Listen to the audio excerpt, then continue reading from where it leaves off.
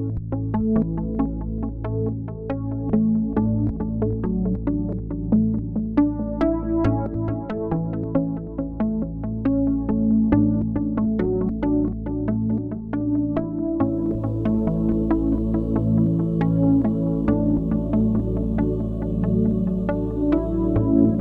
page that I have, excuse me one moment. My name is Susan Parker. I don't need prepared remarks to tell you that. And I'm the Deputy University Librarian at the UCLA Library. First of all, I'd like to welcome you on behalf of University Librarian Gary Strong, who could not be here today. Gary and I and the entire library are really thrilled that you're here this afternoon for this talk by John Wilbanks. I'd also like to, in addition to welcoming you, I'd like to provide some recognitions, and then I will introduce Chris Borgman from the Department of Information Studies, and she will introduce John. So first, I'd like to acknowledge the collaboration that has made this event possible. Thanks to all the co-sponsors, that's the Department of Information Studies, the School of Law, Institute of Digital Research, Academic Technology Services, and of course the library. And I will single out my assistant, Leslie, for making sure that we jumped on this opportunity as fast as it came across her desk, as well as for the logistics here today. And for library staff who are taping this and making it possible to archive.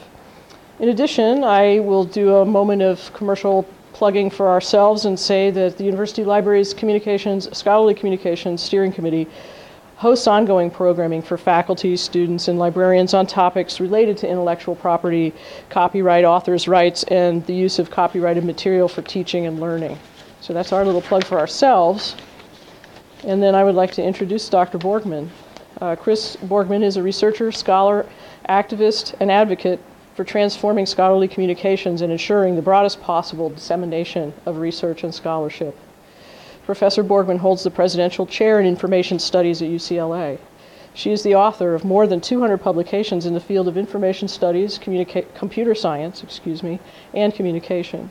Among her wide-ranging research interests is a focus on the underlying social and policy changes that she describes as profound and having lasting effects on the future scholarly environment. Both of her sole-authored monographs, Scholarship in the Digital Age, Information, Infrastructure, and the Internet, and From Gutenberg to Global Information Structure, Access to Information in a Networked World, have won the Best Information Science Book in the Year award from ACIS. She is a lead investigator for the Center for Embedded Network Systems, or CENS, a National Science Foundation Science and Technology Center, where she conducts data practices research. She's a member of the U.S. National Academy's Board on Research, Data, and Information, and the U.S. National CODATA, the Board of Directors of the Electronic Privacy Information Center, and a Fellow of the American Association for the Advancement of Science. Chris has received many accolades and awards, and most recently, I was privileged to be present when she received the 2011 Paul Evan Peters Award from the Coalition for Networked Information, the Association for Research Libraries, and EDUCAUSE. The library and I am lucky to have Chris as a colleague and a friend, and so now, Chris, I turn it over to you to introduce John. Thank you. All right, I'll just hold this. John Wilbanks has been a sort of a long-time co-conspirator in thinking about new ways of rebuilding scholarly communication, rebooting, jump-starting skunkworks, the various other things that need to be done and need to be thought about in the future and in the present. As one of the founders of the Berkman Center for Law and Policy at Harvard, you might think he's a lawyer. As the founding head of Science Commons, you might think he's a scientist by training. He is neither, and both, and a lot of other things. He comes to us with a liberal arts background and someone who's been an innovator and an entrepreneur in a number of areas. And he's been, I think, in our circle of thinking about new kinds of ways to use scholarship, certainly on the front of the open access movement, the kinds of research that we have been doing on the future of thinking about scientific data, scholarly data, including digital humanities data, very much depend on open access and on licensing, on different ways of partitioning, of managing digital information. And so it's conversations with him, with his colleague Jonathan Zittrain last week, still at the Berkman Center, and others that we have tried to get as broad a conversation, and why Susan and I and Jerry Kong and others wanted to get a broad conversation around campus. And I know we have people here from Caltech, I think from USC, from a number of other places.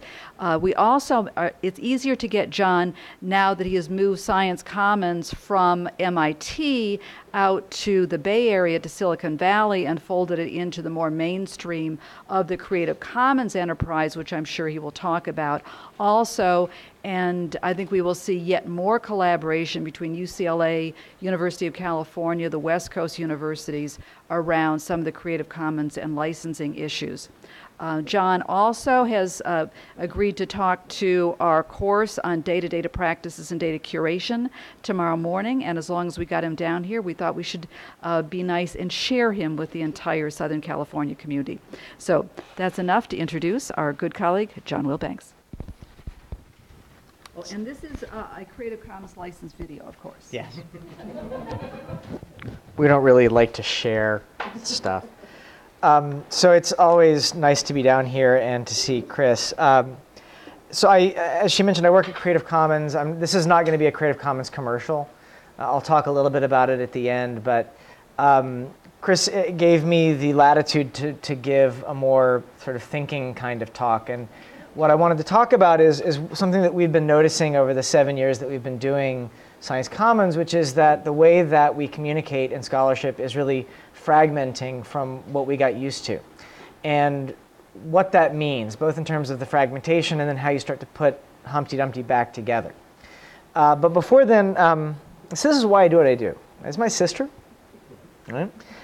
She has a very rare form of psoriatic arthritis. It's a very invasive psoriatic rheumatoid arthritis. She's had it since she's about 4. And it's almost an immune disorder at this point. So that anytime anything remotely bad happens, that could happen to anybody, it happens to my sister. And if we wanted to go to PubMed and read the papers about her illness, we would see typically, this is what you see when you go to PubMed, and you want to look for like Enbrel, because her doctors put her on Enbrel at one point.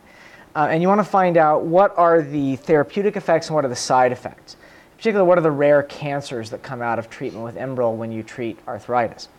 Because my sister actually developed a rare cancer as a side effect of taking Enbrel. She developed soft palate cancer on the roof of her mouth, which basically only sort of old men who chew tobacco in the South, where we come from, get. Right? Women under 40 don't get this. And if you try to read the articles that are available, and you're not at UCLA or at MIT, this is what she got. And this is what her doctor got, too. It wasn't just her as a patient, it was her physicians, her caregivers couldn't get access to this. And so if you run the numbers, right, there's 547 if we look for Enbrel and side effects in rheumatoid arthritis at $20 an article, which is a actually conservative estimate. It's usually more like 30 to 40. It's about $11,000 to read all of the articles that are available. And you're not allowed to run those through any sort of processing system. I know enough people that if I could get those articles, I could probably run them through some basic text processing stuff and give a stack rank to her physician to look at. So this can be done better, and that's why I do what I do. I spent about 15 years in and around this space. My other sister's autistic, so we don't have great genes, and I'm kind of worried about it, right? And I have this deep belief that if we can share information better and make information more useful, that we can actually fix some of these problems, that the answers are actually latent in the system, but we've been unable to make the connections so far. So that's why I'm here. Okay, so the actual talk, right, starts with this observation that the network starts to rip apart content that used to be integrated by virtue of its medium. And so before we get into communications, right, I am old enough to have started out my music collection on vinyl. Right? And so music is something that was integrated by virtue of its physical medium. I didn't buy albums because I wanted to buy the albums. Often I bought them because there was one song on them that I really wanted, and I didn't have any choice. Right? The unit of sale was the album. And if you were around during the transition to the compact disc era, you recall they first started coming out in these long paper boxes or plastic containers. That was so that they would fit into the racks that were the same size as the vinyl records.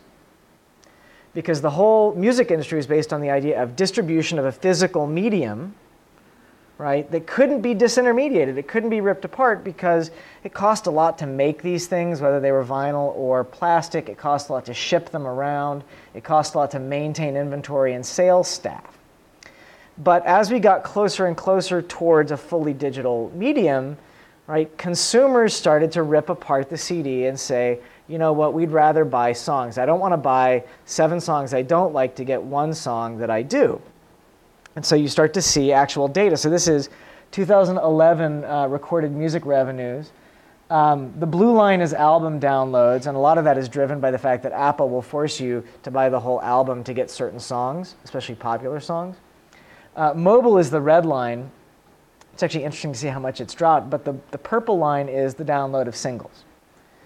And so what you see is this sort of steady growth, which is that the music industry is fragmenting away from this physical medium of the album, and it's moving towards the more natural unit of music distribution, which is the song. Right? That's the atom of music in many ways.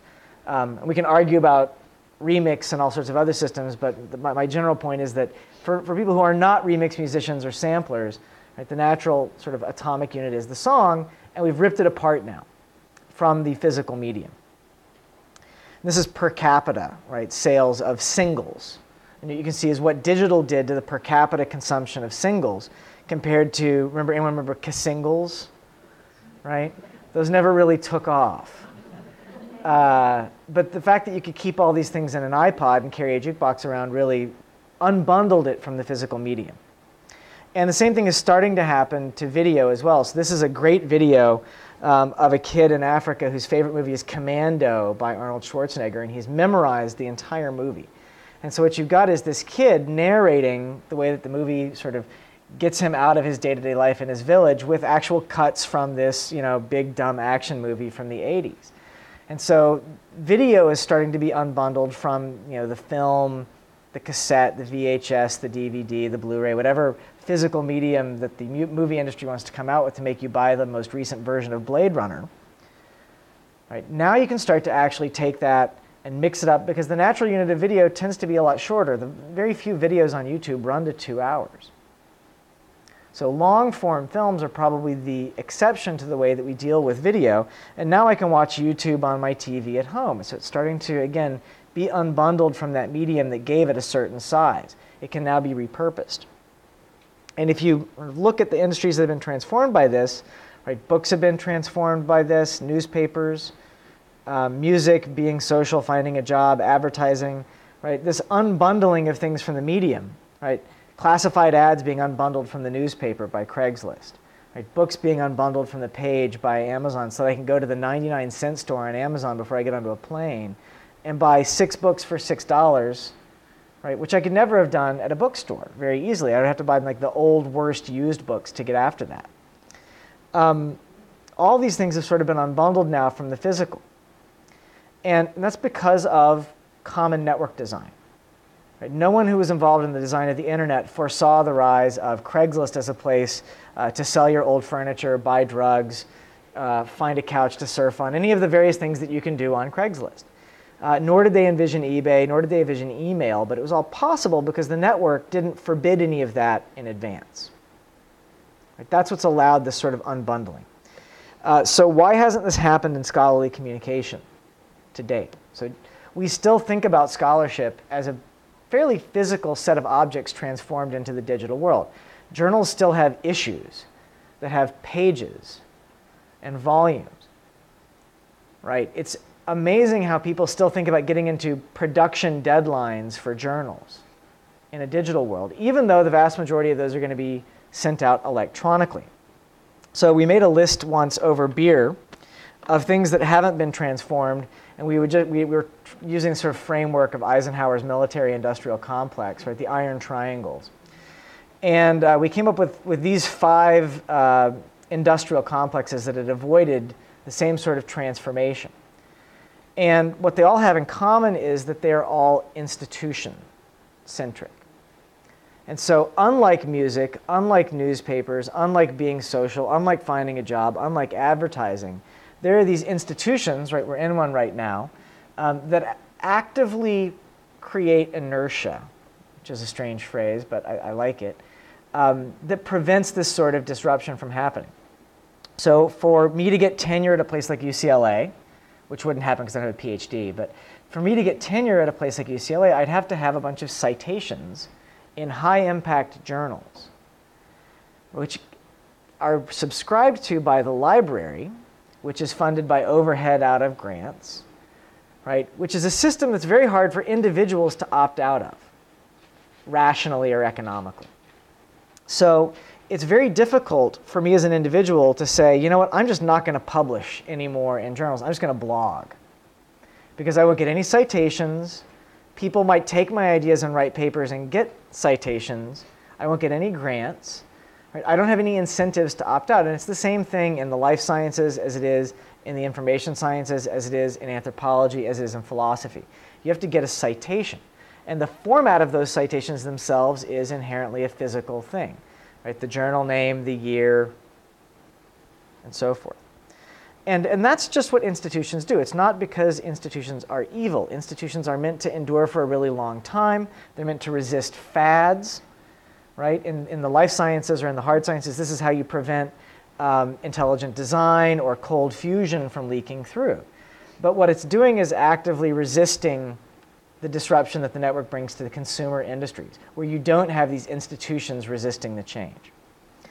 Now, the solution in these cases, and this is a picture of Eben Moglen. He's very famous in the free software community as the lawyer who wrote the first legally sound version of the GNU General Public License, or GPL.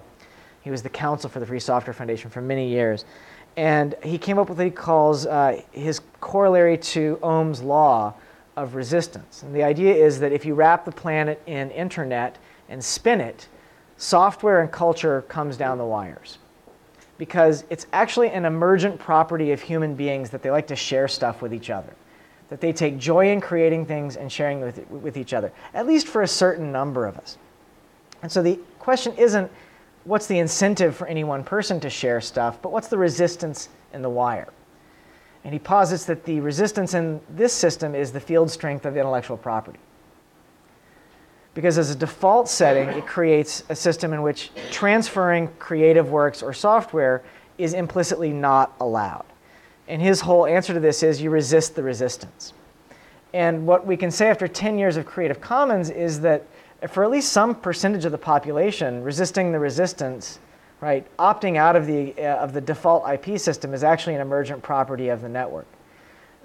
There are, at this point, somewhere near 1 billion objects on the web under Creative Commons licenses. There's 200 million photographs at Flickr alone as of this month under Creative Commons licenses.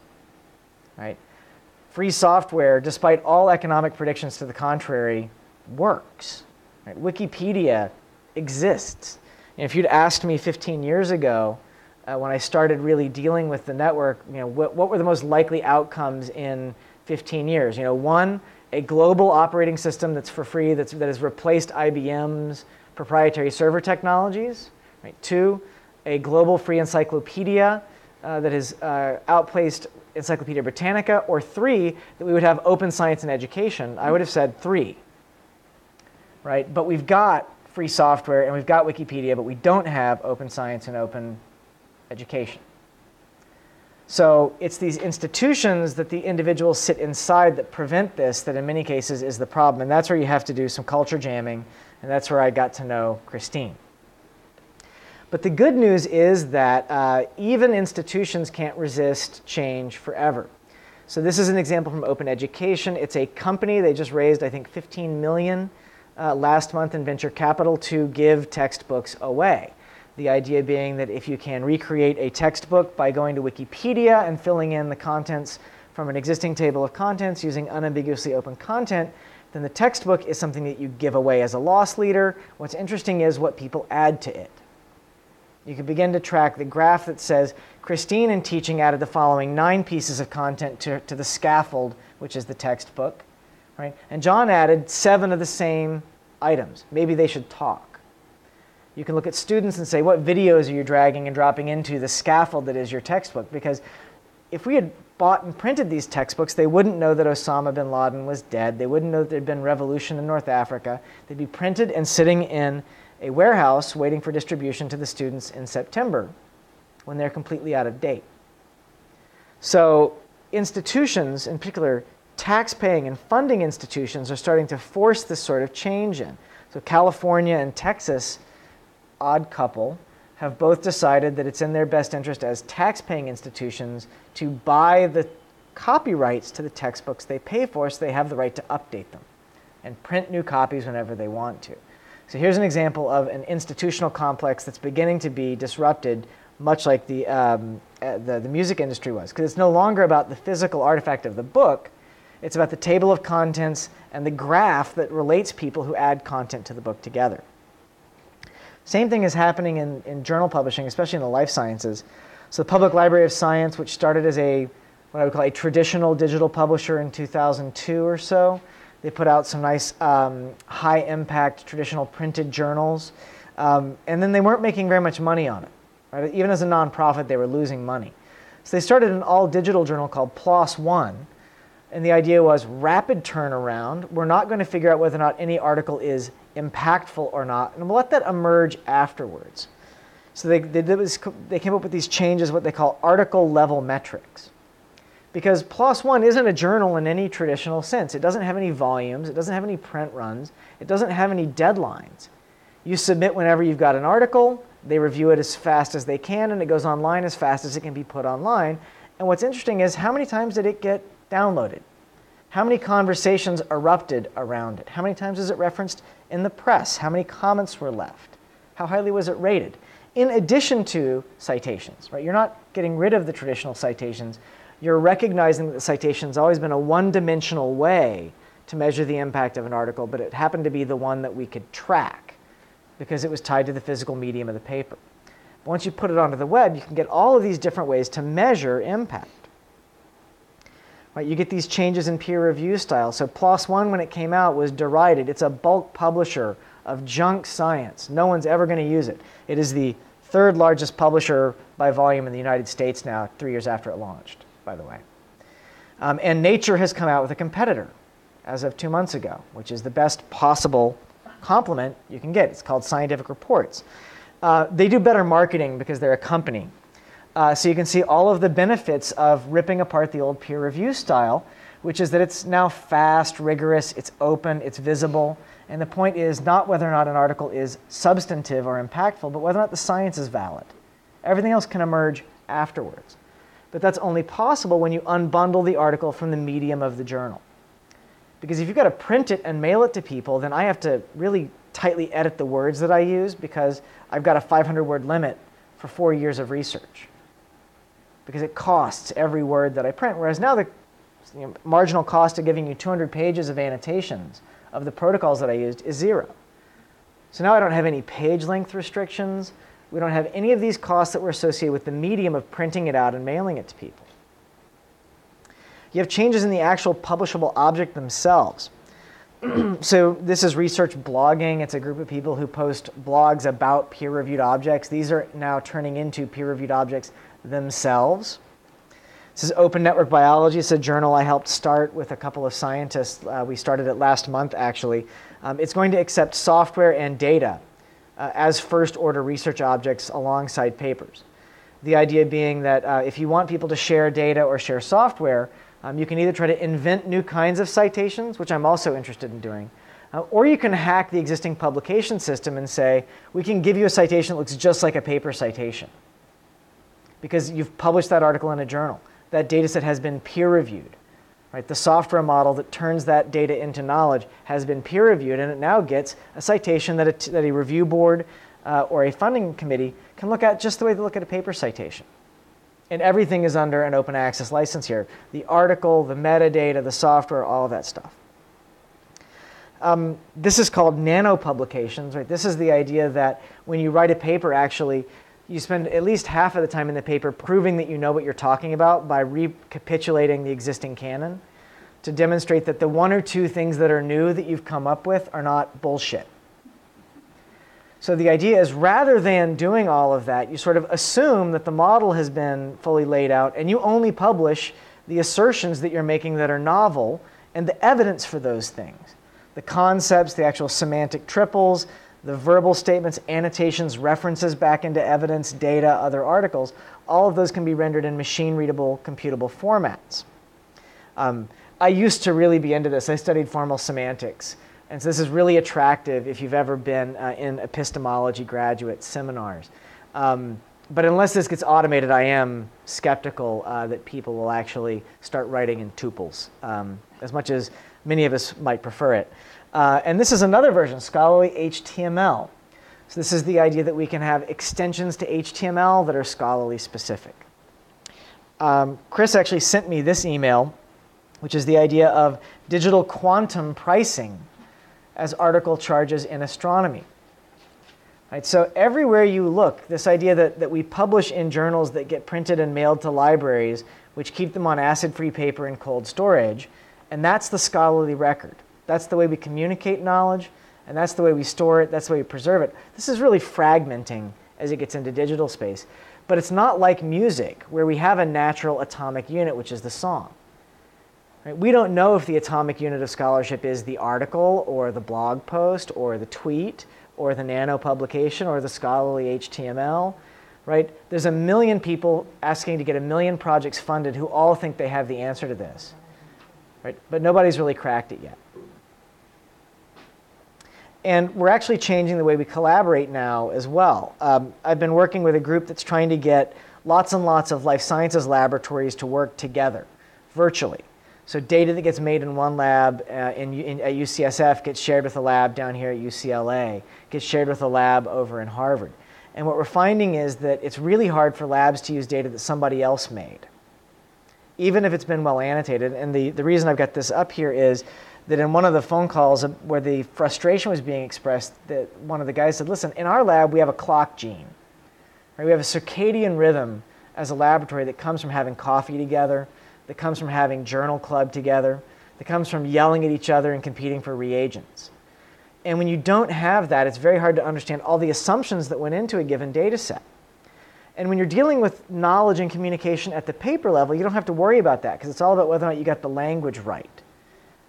But when you think about all of the stuff that went into that paper and trying to expose that, making those pieces of the communication, it gets really hard. And then at the same time, you see the eruption of startup companies that are trying to build on open access, like Mendeley, which is basically iTunes for your paper library. You keep all your papers in one folder, right? You show Mendeley that folder, and Mendeley tells you other people who are like you and what they're reading. So unlike all of the other attempts to make Facebook for science, which were basically ignorant of the fact that Facebook, A, exists and B, is free, and C, scientists can join it, recognize that Facebook for Science is about the things that scientists are reading. It's not about the scientists as social beings. It's about scientists in the practice of the knowledge that they're looking for.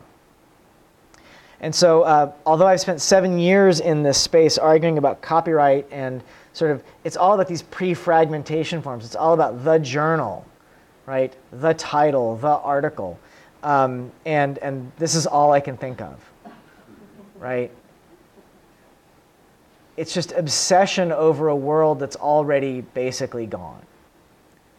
Now, the institutions are going to take a while to catch up to this, the funding institutions, the tenure institutions. But inevitably, thinking about publishing as something that is tied to journals and articles as the primary units of scholarly communication, it's done because the fragmentation is already happening. And then the real question becomes, right, if you're going to be disintermediated, right, if you're going to be resisted, how do you start to put it all back together so we can do something interesting with it? Because a lot of the people who are out there arguing for ripping apart peer review, ripping apart journals into articles, ripping apart articles into nano publications, ripping apart nano publications into tweets, what have you, ignore the fact that it's really, really hard to put it all back together and do something interesting. Right? It actually used to be fairly easy, right? You went to the library, and whatever was in the library was what you knew. Right? Maybe you found some references to things that weren't in the library, and that's when you would call interlibrary loan and have it sent over. But you had a tractable universe, especially if you could read quickly. And the reintegration took place in your brain. But now if we're going to start ripping apart everything, we have to come up with some ways to stitch it all back together. And the danger here is that there are a set of resistors to putting it back together. One is copyright. Copyright can prevent us from indexing articles for all of those things that are inside them. It can prevent us from copying large corpuses of articles so we can do processing on them. It can prevent us from copying databases so that we can do interesting things with the databases.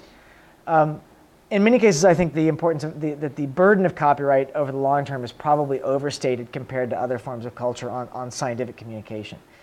Because the payers are primarily public, I think there's a very good chance that over time these works are not going to be serious problems with copyright. But for today, it is a problem, and it is a problem in particular on the back archive that we're going to have to deal with. You have to have policies. This is the NIH public access policy. It totally ignores copyright. It basically says if you take money from the NIH to write a paper, you've got to give the NIH a copy of that paper to put onto the web within 12 months. So now you've got a policy that is sort of backing up and acting against the resistors. The NSF is now requiring data management plans to be submitted. No one really knows what such a thing looks like, as far as I can tell. We've asked a lot, and I don't mean to bash on the NSF for this, but as far as I can tell, your data management plan can be that I don't plan to manage my data. Right? That is a data management plan. And we don't have guidelines for what represents an acceptable data management plan. We don't have guidelines to understand as a review committee how important a data management plan is, how that should affect whether or not we give a grant to Group A or Group B. Right? But these policies are coming into place because they recognize that reassembling the fragments after they've been blown apart by the digital revolution are really hard. And so we have to start thinking about them at the moment we fund the research, not afterwards, because otherwise it's going to be impossible to put the egg back together. And the big elephant in the room in the sciences is privacy. This is often, this is the biggest in health, but you find this in almost anything that touches on people, which is that if you don't deal with privacy before you start your research, you often are unable to reassemble the fragments. So this is the Health Insurance Portability and Accountability Act, HIPAA, for lack of a better word. The idea is to protect you as a patient from getting screwed because someone gets access to your data. But the reality of it is that it now makes it very hard for you to participate as an individual in a patient-driven study or as a researcher to share data with other researchers in a way that would allow you to aggregate and integrate that knowledge to generate new knowledge. And it's what Merton might have called the unintended consequences of a purposive social action, right? That's the impact of copyright. Copyright wasn't designed to block the flow of scholarly knowledge. Right? The various policy responses to people not sharing data or not sharing their articles were created as reactions to the unintended consequences of copyright, the unintended consequences of scientific communication. And we're going to have something that deals with the unintended consequences of privacy law. We're also seeing an explosion in the atomic papers being submitted now. So this is the uptick in papers submitted to PubMed, starting in 2005 over here and ending in late 2010. These are in the thousands. So you start to see a spike in the total number of papers as well. So now, even if you had access to all the papers, you don't have time to read them all. Nobody can read 8,000 papers a month. So we need new ways to actually analyze and process and deal with those. Right? So even if they don't fragment beyond the paper, putting together and integrating that information is nearly impossible. And the way that technologists want to do with this is to read papers and figure out those key statements and assemble them into graphs. So this is from a company called Solventa. They bought my company 9 years ago, and this is what they do, right? They assemble graphs out of papers. This is ignoring the fact that the papers we choose to fund are totally biased by politics, policy, experience, and review groups. So we have even when we do this, we get a biased view out of it. But this is the beginning of an attempt to reintegrate the information that's been fragmented. The big problem is that the vast majority of copyright license and transfer agreements, including the ones signed by the University of California Digital Libraries, make it illegal to do this. You waive the right to do this in return for the copyright licenses to the underlying literature. So this is a place, again, where the integration of these things the integration of the controls makes it hard to reintegrate the knowledge. And that's just the papers. So this is an example of some database explosions. This is from 2011 Nucleic Acids Research. They count 1,330 databases publicly funded just in molecular biology and nucleic acids. The vast majority of these were not designed to talk to each other, so you can't query them from a common interface.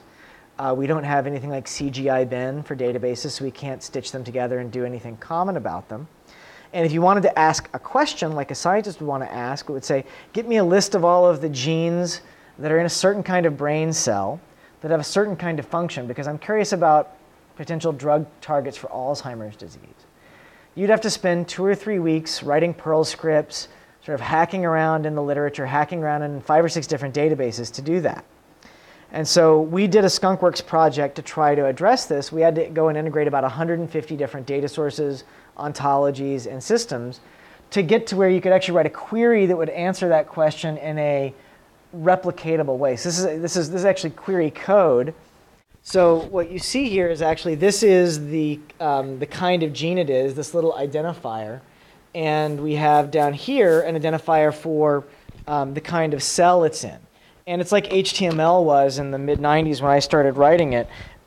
This is a stable query, so anyone else that wanted to write it about a different kind of cell and a different kind of gene would just have to change the identifiers, right? So you can copy and paste and start writing complicated queries that integrate across these databases. But to do this took 5 people 3 years. Right? To build the infrastructure to do this took 5 really expensive people 3 years. We had to invent a naming system for the entities that were inside databases, because the domain name system was designed for documents, not for entities inside databases. We had to actually invent a domain name system for data along the way. We had to write scrapers for all of these different data sources along the way, validate them. We had to invent a piece of software that assembled all of them into a single graph. Then we had to work on all of the systems that would actually make it run on the web. And if you have spent any time in technology, you would know that whenever someone gives you a how-to file that's in raw text and it starts off with, this is really hard to do, you should be scared, right? So you can't quite see it's cut off, but it says a running mirror consumes a fair amount of systems resources, right? And when a guy in his 50s with a ponytail writes that sentence, you should believe it at MIT. You need to spend about $10,000 on your server just to run a mirror of this. So the infrastructure to start stitching and integrating this stuff together doesn't exist yet. You've got to have people with incredibly arcane expertise who are highly competed for in the job market. Right? You've got to pay them almost at a corporate level, and it still takes you several years.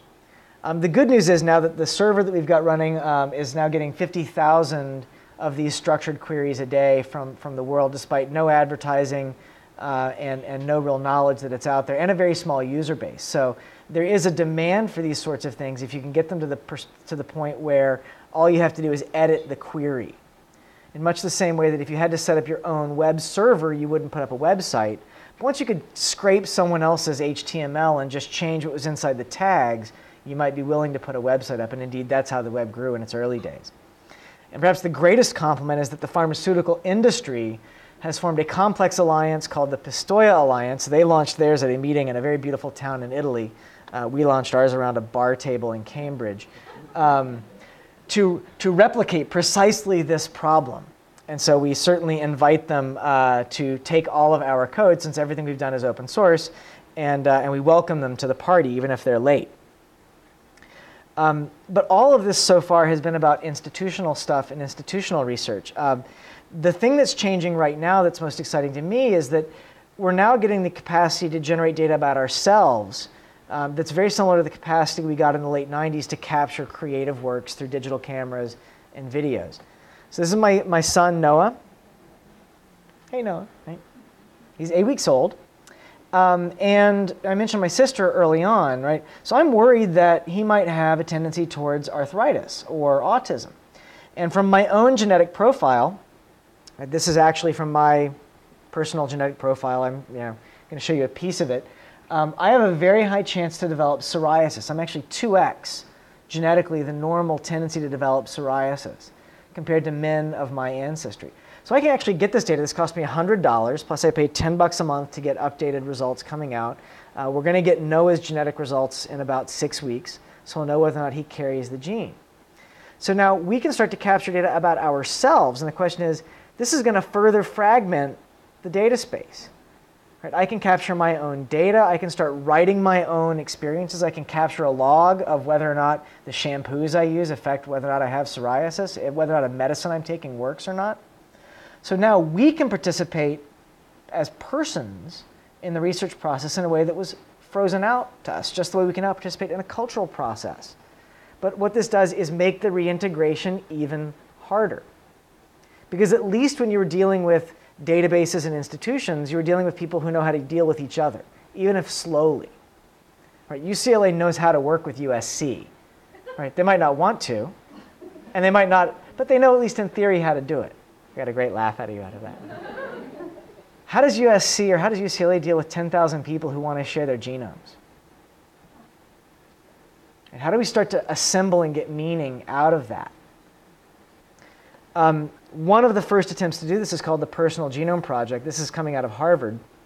This is going to be 100,000 people's full sequence genomes, right, on the web, in the public domain, with a complete health interview, can't be their health record, but a complete health interview, as well as a line of stem cells available from a stem cell bank, right? All of the data is under a CC0 public domain tool. All the lines of stem cells are under a Creative Commons Materials Transfer Agreement. If you find someone's genome that's interesting to you and they've got the clinical profile that's interesting, one click, $70, and in 48 hours you'll have the stem cells in your laboratory to start doing research with. Right? How do we integrate this into the existing research enterprise? Right. Sage Bionetworks. This is a group I'm involved in. I'm on the board. This was Merck's disease biology group. Merck is really not in the business of finding drugs anymore. Merck is in the business of buying drugs from other people who've already found them. They took their disease biology group and basically gave it away to a nonprofit organization, which is called Sage. The idea behind Sage is we want to take giant data sets about people, about individual people. We want to know their genetic variation. We want to know their clinical data. Like for me, I have high cholesterol also. I'm giving away a lot of information here. Trust me, everyone who wants to know this about me in the insurance industry already does. So we would take the fact that I have certain lipid measurements, we would take certain liver measurements about me, and then we would take a little sample of blood and measure what my genes are doing in reaction to taking Lipitor. And what we can get, if we get 100 people like me, we can get a graph of the genes that predict whether or not I'm going to respond well to Lipitor or whether I should take a different statin for my cholesterol management. We'll be able to figure out which 1 in 4 people are actually going to respond positively to a cancer drug. Because it turns out when you start from the data up, when you sort of ignore the literature and you start purely from the genetic data up, right, you actually defeat a lot of noise and you can begin to predict fairly accurately why a person is getting sick or why a person will respond or won't respond to a drug. So they call these globally coherent data sets where you've got the genomic variation, the clinical information, and the gene expression. And then they integrate this into a software-based model that says, here are the genes that predict the behavior. Now, copyright isn't the problem here, but privacy and informed consent absolutely is. And there's going to have to be some sort of process. This is what we've come up with as a mock-up is, you know, if I decide I want to put my data into this because I want to understand psoriasis or arthritis or autism or any of the diseases that my family might have in them, that I need to know that I'm granting people rights to do research with my data, rights to redistribute my data, to publish the results, and to commercialize products that are derived from the research. But I want to impose some obligations. I want to make sure nobody re-identifies me so they can screw me out of insurance, right? Especially life insurance, or deny my children insurance. I don't want people doing research for non-health purposes. There's all sorts of non-health things that you might do. You might decide to try to grow new body parts for cosmetic purposes out of my stem cells, and I might not want to allow that. Believe it or not, people are trying to do this. Right? There's applications of inkjet printers and 3D printing that are beginning to leverage cellular technology, and the hope is to begin to be able to print organs. Maybe I don't want to let that happen. I just want diseases to be investigated. Or I don't want you to be able to take my DNA and place me at a crime scene. Right? all of those things are possible. I don't have it in this presentation, but if you go on eBay, you can get a gene sequencer mailed to your house for $1,000 from the secondary biotech appliance market.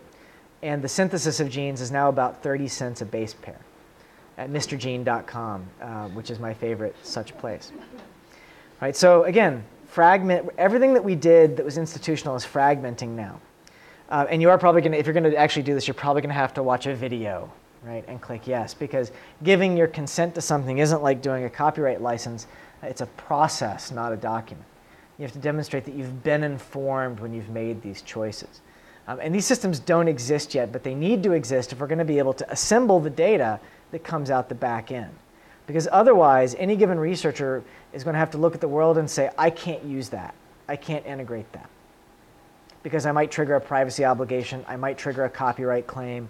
I might eventually want to start a company and I'm building on non-commercial content. So if you don't have these unambiguous permissions, you just can't get it done. You can't even begin to reintegrate. So the idea is that all the innovation starts with permissions granted in advance, because then, right, at a minimum, all you have to do is figure out the technical part.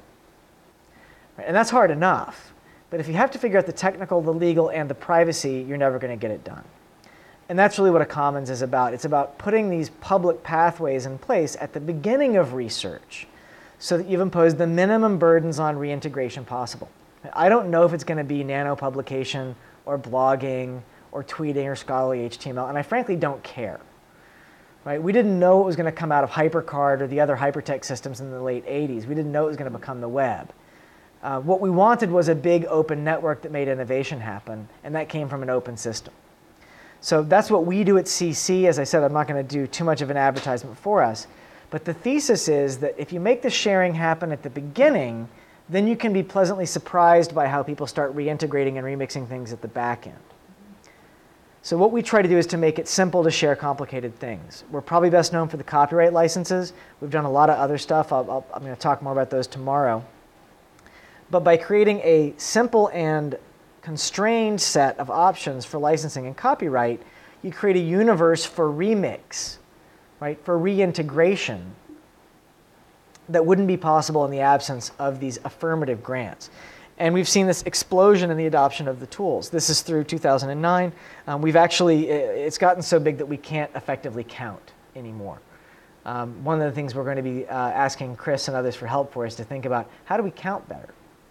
And this is only the things that get posted. We can't track the works that are derived from these works yet. We can't track the downstream impact of having these works be shared. And we operate at these multiple layers. We have a legal layer, we have a technical layer because we implement all of our licenses in metadata. We operate across science, culture, and education because we think that in all of these spaces, the fragmentation and reintegration is happening in its own way at its own pace. And if we can get one network that connects all of these, then the odds that we can connect an open journal system to an open textbook system, that we can connect an open photograph system to an open journal system, those odds go up, as opposed to having different networks for each of these three. Right? What we don't want is the AOL Prodigy CompuServe problem of the late 80s, when you couldn't send email from AOL to CompuServe. We don't want to see that happen between culture and education and science, because science and education and culture ought to be part of the same thing. Wikipedia is a good example of this. It's basically a complex adaptive system that's built on a standard technology platform and standard licenses. And even though no one designed it for that, it's been converted into a structured semantic database called DBpedia, which contains all of the semantic relationships inside Wikipedia reformatted. Right? Nothing was in there to prevent that sort of reuse or the reintegration of that content into a different format. So, coming back to this, right, this is really the goal and the point of the talk, which is that we have these ways we communicate that were inherently paper-based. They were bound to the medium in which we communicated scholarship, and they're getting ripped apart. And if we don't get the legal permissions right, we're never going to be able to get the technology right that lets us stitch Humpty Dumpty back together. And it's really not about just having consumers in the center, because we have these powers as consumers. But it's about doctors, patients, scientists, teachers, students, right, being in the center of the conversation. And that's something that the Commons lets us do. So I'm almost done, but I always like to say at the end, right, what do I want you to do? And the idea here is to design from the beginning for reintegration. Because the only things we know unambiguously is that the fragmentation is happening and that we don't know how to do the reintegration. Right? We can say pretty cleanly that those two things are true. And since we don't know how the reintegration is going to happen, we have to design for unexpected ways that things will get reintegrated. So one is when you publish via open access. Right? If you can't publish in an open access journal, make sure you work with the library to get a copy of your paper into the institutional repository. Right? Libraries are here to help you do that. And far too many scholars don't take advantage of that fact. They think of the library as a place where they get access to Scopus or to other sorts of systems. But the library is a place for you to post your scholarship, not just a place to read other people's stuff. Right? Second is when you create data, and data can be anything. Data can be photographs. Right? I have a friend who is turning Facebook photographs into alcohol epidemiology data because he's looking for red Solo plastic cups in photographs posted after midnight. Because that correlates really strongly to college students who abuse alcohol. Anything can be data. So think about data management plans for anything you create because someone can come along and turn it into data. And again, your library can help you with that. Right? This is, again, if I can emphasize anything, I love the libraries. Right? Science Commons has been inside the MIT libraries for the last couple of years. I'm a home teamer for the libraries. But the reality is, as we move into a data-rich world, as we move into a fragmented world, the librarian is going to become a key element of the data science team. And building the commons into the infrastructure that you have at the library, not just the physical aspect of the library, but the digital aspect of the library. Right? Systems that make it easy to give permission in advance. Connections to these processes that help researchers manage privacy, manage copyright, manage contract. Right? Building that into the social infrastructure of scholarship is going to be probably the most important thing we can do. And with that, I will stop. Thanks again, Chris, and thanks to the library for hosting. And we have plenty of time for questions, and there's lots of cookies if you want to take a break. Thank you.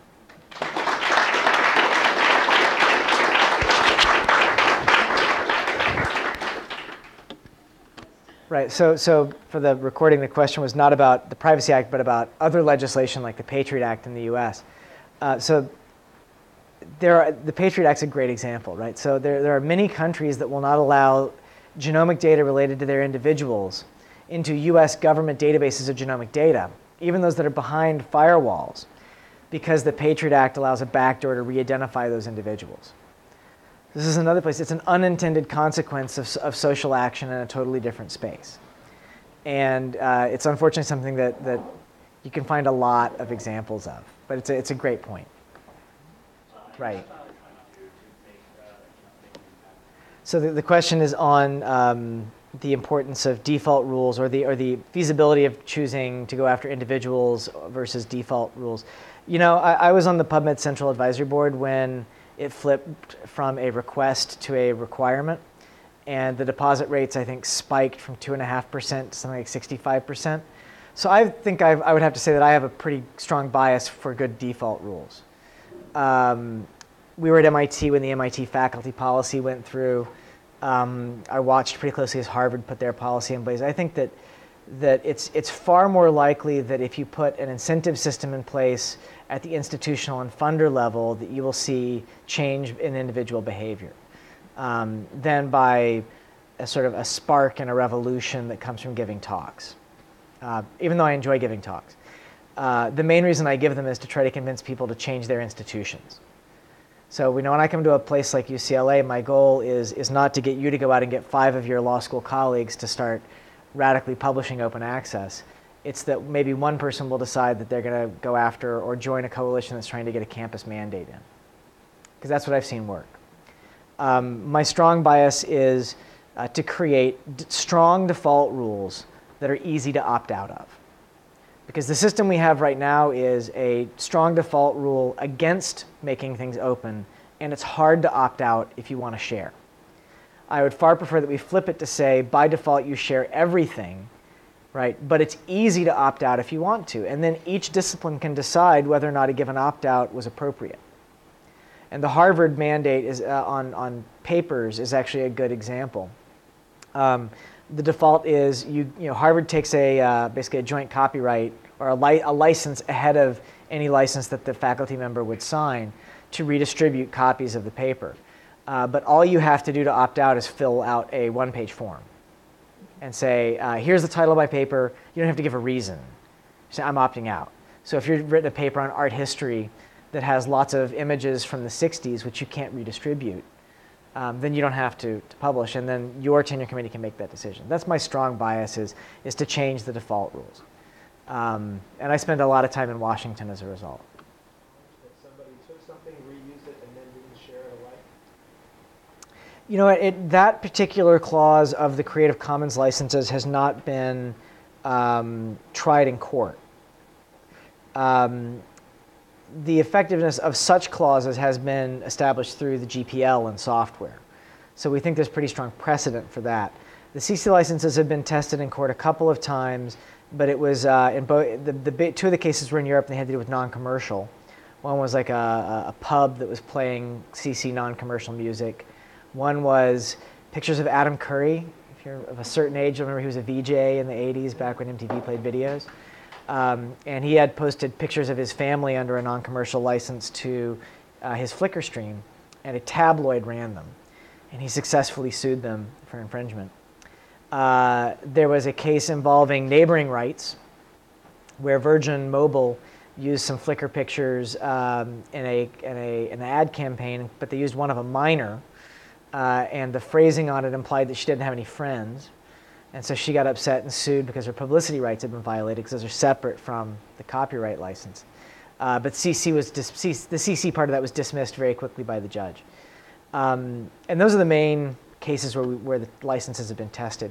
There was a big case involving, I believe it was the free art license, which tested the concept of free licenses generally, whether or not they were contracts or licenses, and the CC licenses were featured prominently in the opinion. But one thing that you see is, for the most part, these licenses are norms as much as, I mean, they're legally enforceable, but in many ways they're norms. And so the sorts of people who don't want to share alike don't tend to use things that are under share alike. They have systems in place that insulate them from ever touching something that has a copyleft component, to make sure they don't accidentally trigger anything. Certainly that's the way it is for software. And one of the reasons we implement the licenses in metadata is to allow you to look for things that have the terms and conditions that you're willing to accept. So you can go to Flickr and say, show me all the photographs, but I only want to see the ones that are under attribution. I don't want to deal with non-commercial. I don't want to deal with share alike. I don't want to deal with no derivatives. I only want photographs that I can resell, fold, spindle, mutilate, as long as I give attribution. And there's about 50 million of those, so that's a pretty good universe. That's a good question. I mean, there's so much personal information. I mean, the internet runs on personal information. Right? That's why so many things are free, because we're the product. Right? Data about us is the product. It allows for precise, targeted advertising. And we give it away every day. I mean, you'd be stunned if you knew what the cookies in your computer tracked and sent to centralized systems. Stunned, right? And it's very, I think in many ways the way we think about genomic information is archaic and paternalistic. Certainly the physicians industry doesn't want you to know what's in your genome because you might do something about it. That was basically the gist of their testimony to the FDA a couple of weeks ago, is, you know, it's sort of like in Dr. Strangelove, like, well, they'll see the big board, right? You know, and they'll know what to do. But I think that people are going to start to realize, A, the value of their non-health information and start to take some control over it. Second, and the Do Not Track campaign that's emerging out of Berkman actually is, and Epic and some of these other places, I think is going to be one of the leaders of that. Second is that people will realize that they can participate in research in lots of ways. They can install apps on their smartphone that track temperature. They can install things through a USB port on their smartphone that they can take to their kids' school and test for mold, right? They can correlate that to asthma outbreaks. These things are already happening. I'm not sort of spitballing.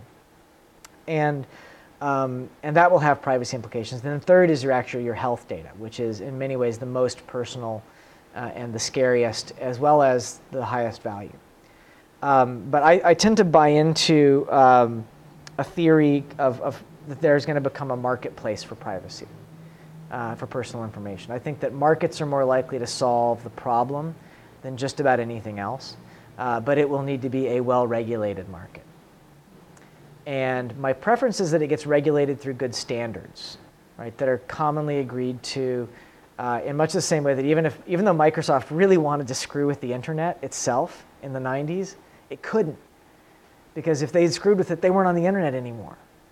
Because it was the standard, right? It was this voluntary open monopoly that forced everyone to behave in a standard-based way.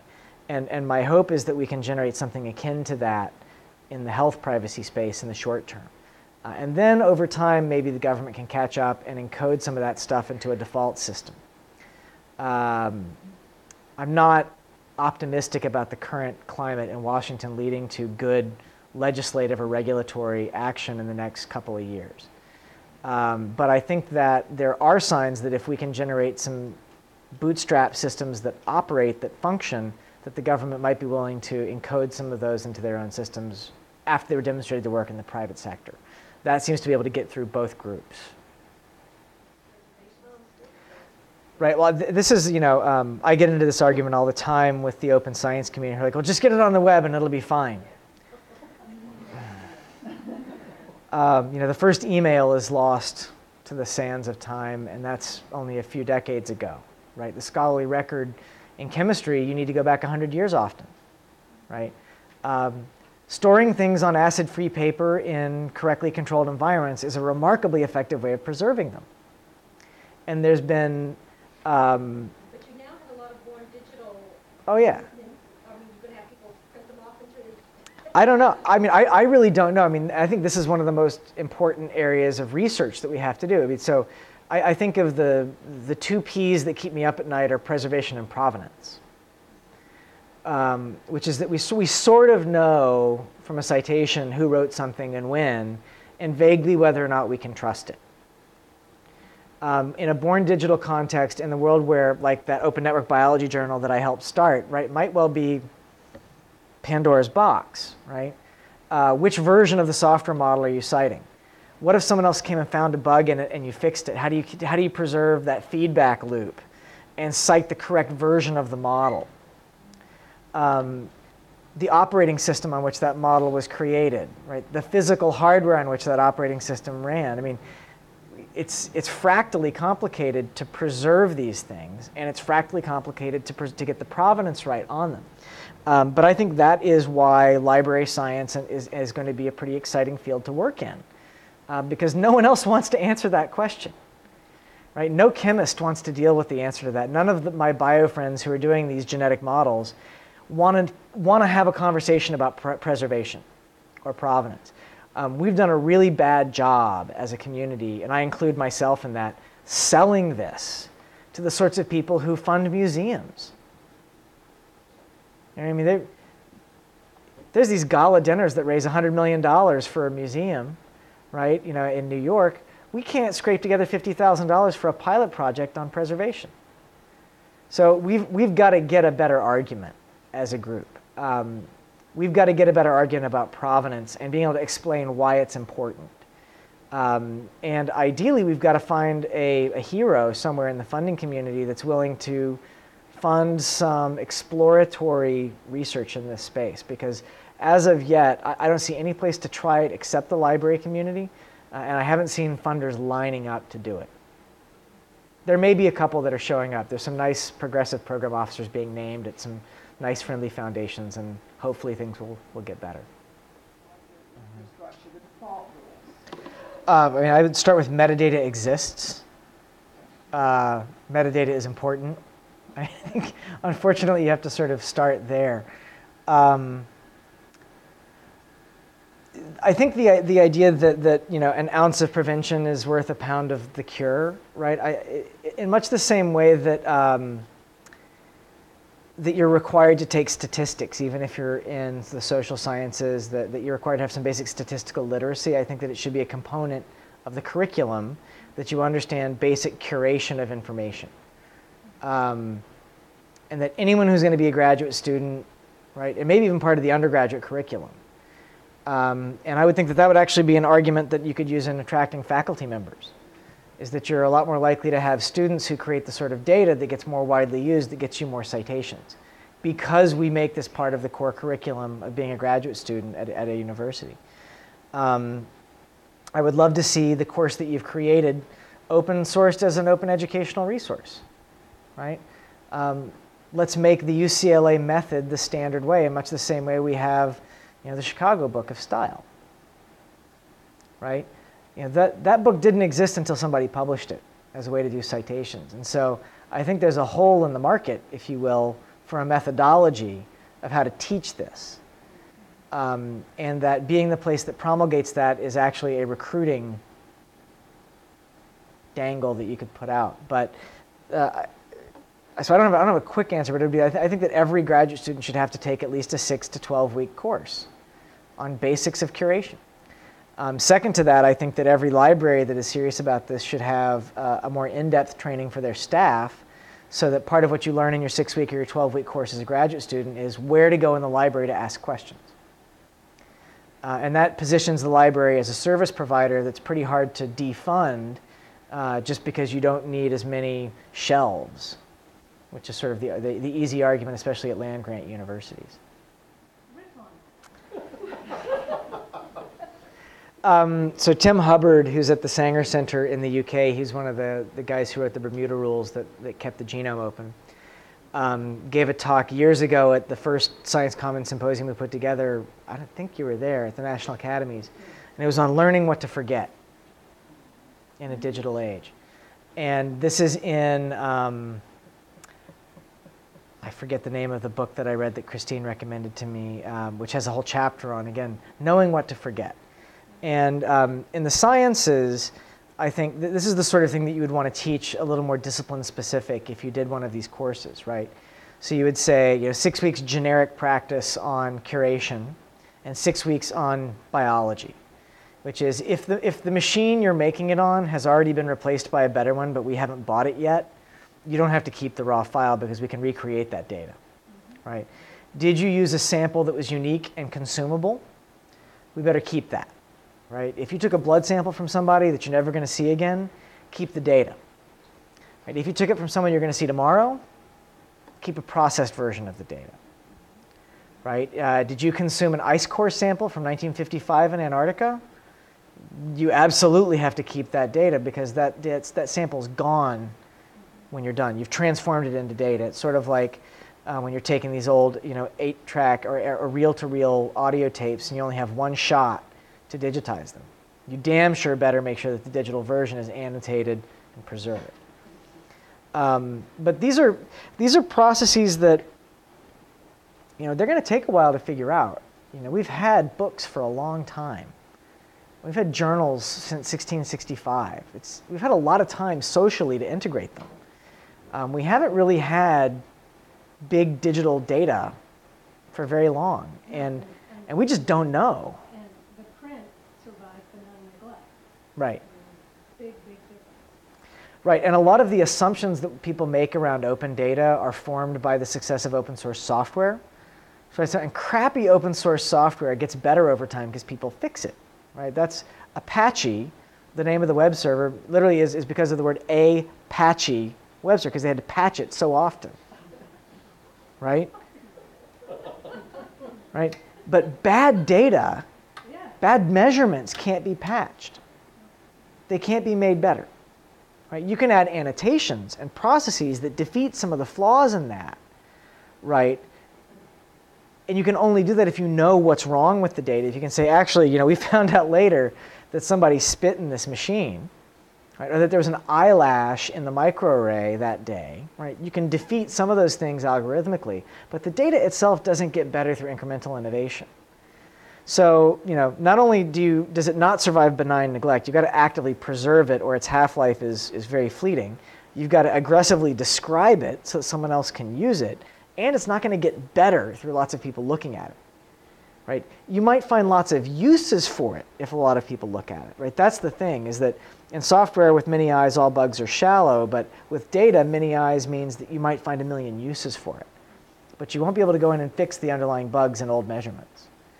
So I think, being able to understand when you generated the data, how useful it might be or how rare it might be, how regenerable it is, might need to be one of those pieces, but that's going to be different in anthropology and archaeology than it is in high energy physics, than it is in astronomy, than it is in biology. So I'm going to repeat the question so that my answer seems less stupid. The question is, as we get electronic and personal health records, how do you preserve the data over the lifespan of the organism, 80, 90 years? I don't know. I tend to think that the people that are going to do that are going to be the insurance companies because they have a financial incentive to get that figured out, because then they can amortize their risk effectively. The question is, how do you work with the insurance industry in a well-regulated market to make sure that that information is available for health purposes and for personal enrichment purposes? Not in the monetary sense of enrichment, but to understand your own health and to understand your own life, to be able to reinvest your data that was collected for actuarial purposes into a research project. But as it gets trivial to collect this information, right? So right now I can't really get my health record from my doctor. I take cell phone photographs of my records whenever I leave the office. That's how I currently get my health records from my doctor. But there's a legislative mandate under the HITECH Act, which just passed, that within 3 years, hospitals and doctors have 72 hours to return a digital health record to you. Right? It's going to be a requirement. Now, what you're going to be allowed to do with that is anybody's notice, and I can see a ripe market for hackers to post sniffers outside the doors of doctors and sniff RFIDs as people walk out with their health records on a chip. Right? If I was a jerk, that would be a business I would be in, right? Because these RFIDs are terrible. They're easy to crack, right? And so I think counting on individuals to sort of do that is probably not rational. But if we can have a standards-based way so that the various institutions and corporations that have an interest in them can do that in a way that's interoperable, then it's okay. I mean, it also depends on what culture you're in. If you're in the Mormon Church is going to probably be a repository of that for the people who are members. I mean, I'm not a member, but the genealogy work that they've done is spectacular. I can certainly see them extending that to health data for their members if the members demand it. Other institutions that you belong to over a long period of time, your university may offer that as an alumni service. Use a data locker. We have no idea where this is really all going to go. We just know the important thing is to know that we don't have any idea, and to not foreclose the sorts of innovations that would allow a church or a university to compete with Aetna. Right? What I don't want is a world in which Aetna builds the network, right? And only Aetna can use the network. That's the point. Because the answer is very unlikely to be any of the ones that I rattled off. Right? In 1966, I probably would not have predicted the internet. Right? I'm the guy who shows up 10 minutes late for the party. Right? But the answer will most likely come from a system where 1,000 people can take a shot at it. Right? So that if there's 999 failures, that's actually a feature of the system as opposed to a bug. Right. Yeah, we don't really, from a data perspective, we don't have a healthcare system. We have a payment system. We have a reimbursement system. And but that's going to change. The advent of personal health records is coming. It's messy right now. The Obama administration has put together this thing called the Blue Button, which lets veterans download a very messy text file that is theoretically their health record. Someone's going to come up with a script that cleans that up and standardizes it because it's open. The impact of the HITECH Act over 3 years is going to be, I think, pretty transformative. Services are going to emerge. My hope is that those services have competition and are forced to adhere to a common set of open standards, as opposed to trying to become Facebook and basically say, we're going to build a walled garden so big that no one notices the walls, which is unfortunately, that's like the most common business model in Silicon Valley right now, and it's the one everyone wants to imitate, which is, we're going to have an open API, but we can turn it off whenever we want. We're going to encourage developers to do stuff inside our world, but not allow any communication with the outside world. And that's where investors are going, because there's this sort of recoil. And if Zittrain was here last week, right? Zittrain, this is the inevitable backlash of a generative system, which is that it creates so much innovation, but it also allows for chaos and allows for exploitation. And the argument that I'm making is that we have to basically swallow it and say, you know what? When it comes to data, we're so far away from either spam and phishing or generativity that we don't have any choice but an open system. But it may well be that we'll have some of these estuary phases where there's some benefit that's gained from being in these closed systems, but it becomes very evident after 5 or 10 years that they can't scale. And we will have lost 5 or 10 years, but then at that point people will actually sort of shut up and adopt the open standards. That may well be what happens. And that, that's not the worst of all possible worlds, because at least some people will get benefit along the way, and it will demonstrate the power of the open system over time. Because just as the generative system is going to get overwhelmed with attack, right, the closed system will basically be crippled under its own weight, because it can't do all the things. It can't hire enough people to do all the things that need to be done. So I'm not apocalyptic about this if it doesn't happen right away. Right. So that's a great point, and that was sort of that was the goal for us, was to actually learn. There was a lot of talk about using semantic web to integrate databases, but nobody was doing it at scale. Right? People would do like a pilot and then write a paper and move on, or they would do a pilot and do a demo and get a consulting deal with a pharmaceutical company and move on. And we wanted to build something that actually stuck around. So the way that we did it was for every given data source that we looked at, we looked at the data model of the database, and we mapped it to standard terms in existing ontologies. And we looked mainly through the open biomedical ontologies, or OBO. OBO is a list of over 100 open ontologies. So wherever possible, we mapped entities in database models to terms in existing open ontologies. When that wasn't possible, we actually have our own sort of glue code ontology called the Science Commons ontology, but that's mainly for things like is similar to sort of verbs, not nouns. But the vast majority of the entities we were able to map noun to something else. Then you write a script, right? That basically it's like a little script that you run the database through, right? You pass all of the contents of the database through the script, and it spits out RDF, right? Representations of the database, which then can be stitched together with the RDF representations of every other database that we've done this to, because we're doing it all in an integrated set of namespaces and using the same set of ontologies. And then we had to write the software that actually does the assembly of the graph. And then we had to fix the open source triple store to make it efficient enough to actually build the system and let you run queries. And then we gave it away. This is basically, the reason that we knew how to do this is that I hired 2 guys from Millennium Pharmaceuticals who had done the same thing at Millennium and had done it the way they felt was not the right way because the standards weren't ready. So they basically rebuilt that system, but in the public sphere, using the standard technologies. We do know that there's at least 15 or 20 clones out in the wild. We know that a couple of them are inside pharmaceutical companies. Because we didn't have the right to redistribute all of the underlying data sources, we redistributed the scripts and the building instructions. So since we couldn't say, we actually do have one whole cartridge, which is you can just in 2 hours build your own copy of it by loading this onto your hard drive. But you can't do that if you work at a company because some of the sources had non-commercial restrictions on it. But you can build your own using the instructions that we've got. And the idea was that anyone coming up with a new database could just mail us a script for their database and a link to their database, and we could patch the distribution and add it. Nobody did that, though. Right? Lots of people are happy to use the stuff that we wrote, but if people are patching their own data in, they're not telling us. But what we did find is that after we built it, everyone from Northrop Grumman to Mass General Hospital called us to say, will you write scripts for data that we need to be able to query in this way?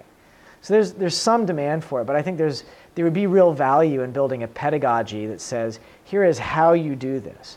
And computers are getting faster every 18 months, as we know. Storage is getting cheaper. The tooling for semantic web is so much better than it was 6 years ago when we started the project, that if we did it now, it would probably take 2 people 1 year. Simply because the toolkits and the speed are better, and the knowledge. 6 months of this was arguing with people over methodology on mailing lists at the Web Consortium, because there were real debates over how rigid you should be in the creation of a standard name for a database entity. Right? Should it be semantically opaque, which is what we argued for, or should it have a semantic meaning baked into the name? Right? Ontological realism versus non-realism occupied like 6 months of people's time and phone calls and wrangling. I mean, it'll drive you to drink. But a lot of those arguments are over because there's running code now that bakes in our perspective and it works. And so you can either agree with us and use our system, or you can disagree with us and build your own, or you can take our code and fork it and disagree with us. But most people don't have the time, the effort, and the inclination to do that. So putting out running code is a really good way to win those sorts of arguments. But I would love, if you guys are ever interested in building a pedagogy, Jonathan Rees and Alan Ruttenberg and all of these guys who basically were part of the people that built Lisp at MIT are the guys who did this, and they would love nothing more than to propagate their methodology, I can tell you that.